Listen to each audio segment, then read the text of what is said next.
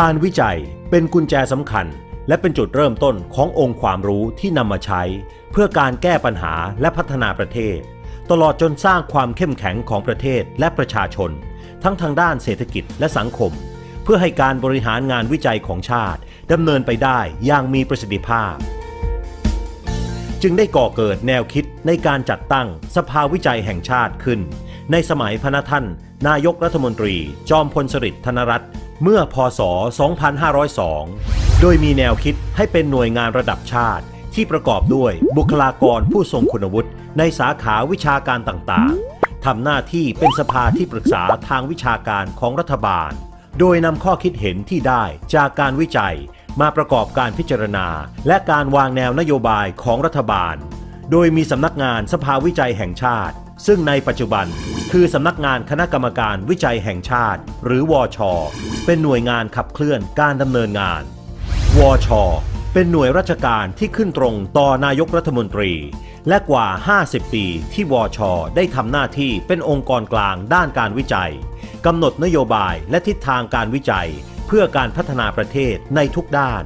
ซึ่งก่อให้เกิดผลที่เห็นเป็นรูปธรรมปัจจุบันวช.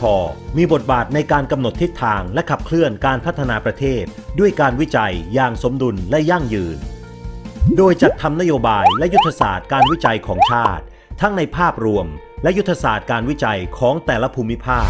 เพื่อให้หน่วยงานที่เกี่ยวข้องใช้เป็นแนวทางในการดำเนินการวิจัยและกำหนดกรอบทิศทางการวิจัยและใช้ในการประเมินข้อเสนอการวิจัยของหน่วยงานภาครัฐที่เสนอของงบประมาณเพื่อการวิจัยในแต่ละปี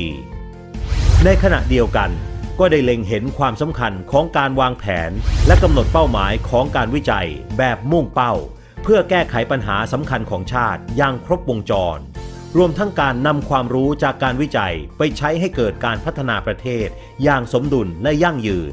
โดยได้รับความร่วมมือจากหน่วยงานที่เกี่ยวข้องและผู้มีส่วนได้ส่วนเสียทั้งที่เป็นผู้รับบริการนักวิจัยและผู้นำผลงานวิจัยไปใช้เพื่อประโยชน์ที่แท้จริงในการดำเนินการอย่างจริงจังและต่อเนื่องก่อให้เกิดการขับเคลื่อนผลักดันและบริหารจัดการการวิจัยอย่างครบวงจรไปจนถึงการปฏิบัติตามความรู้ที่ได้รับให้เกิดประโยชน์ในภูมิภาคและท้องถิ่น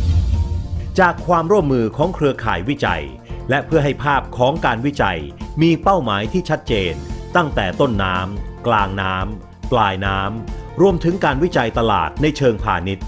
วช.จึงร่วมกับหน่วยงานพันธมิตรที่เกี่ยวข้องกับการบริหารจัดการและให้ทุนวิจัยหน่วยงานวิจัยเครือข่ายผู้ใช้ประโยชน์จากงานวิจัยทั้งภาครัฐและเอกชนและองค์กรด้านวิจัยดำเนินการพัฒนาระบบวิจัยในมิติต่างๆทั้งด้านการกำหนดทิศทางเป้าหมายและยุทธศาสตร์การวิจัยการพัฒนาระบบสนับสนุนทุนวิจัยการสร้างศักยภาพสถาบันวิจัย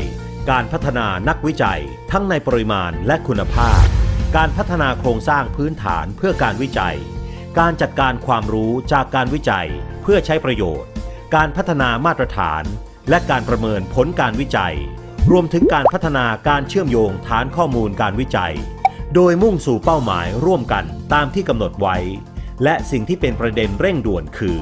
จะทอดสะพานนำงานวิจัยสู่การใช้ประโยชน์และต่อยอดงานวิจัยให้เห็นผลที่เป็นรูปธรรมวันนี้ทุกภาคส่วนทั้งสถาบันการศึกษาองค์กรท้องถิ่นหน่วยงานภาคเอกชนและภาคประชาชนเห็นความสำคัญของการวิจัยและมั่นใจในการที่จะนำผลการวิจัยมาเป็นองค์ประกอบที่สำคัญในการแก้ปัญหาของประเทศหน่วยงานที่เกี่ยวข้องกับการวิจัยในทุกระดับเร่งดำเนินการอย่างเป็นเอกภาพมากขึ้นแนวโน้มดังกล่าวชี้ให้เห็นว่าโอกาสที่จะทำให้ความหวังของวช.ประสบผลสูงมากความหวังของวช.คือพัฒนาวิจัยให้ได้ความรู้มาช่วยทำให้ประชาชนอยู่ดีกินดีสังคมชุมชนมีความสุขประเทศมั่งคั่งความรู้กับทรัพยากรของประเทศและศักยภาพของคนไทยไม่ว่าจะเป็นภาคเกษตรภาคอุตสาหกรรมและประชาชนด้วยวิสัยทัศน์และความมุ่งมั่นเพื่อชาติและประชาชนในการพัฒนาระบบวิจัยที่ชัดเจนอย่างเป็นรูปธรรมของผู้บริหารและการปฏิบัติหน้าที่อย่างมุ่งมั่นของทุกฝ่ายทำให้ความรู้จากงานวิจัย ได้รับการถ่ายทอดสู่สาธารณะอย่างกว้างขวางและเกิดเอกภาพในการพัฒนาการวิจัยของประเทศภายใต้แนวคิดที่จะให้วช.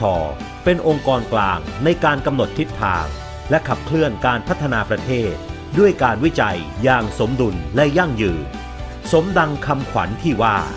วช.เพื่อชาติวิจัยเพื่อประชาชน